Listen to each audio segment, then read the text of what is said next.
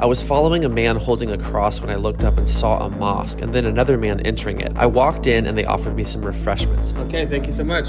Water. They invited me to sit down and talk, and what happened next was truly disturbing. They explained to me that Muhammad's third wife was 9 years old and that this behavior is still considered acceptable today. When she reached the 9 years old. And then he had sex with her After that. When she ready? Yeah. When she ready, She menstruated at 9 and then he had sex. when she ready.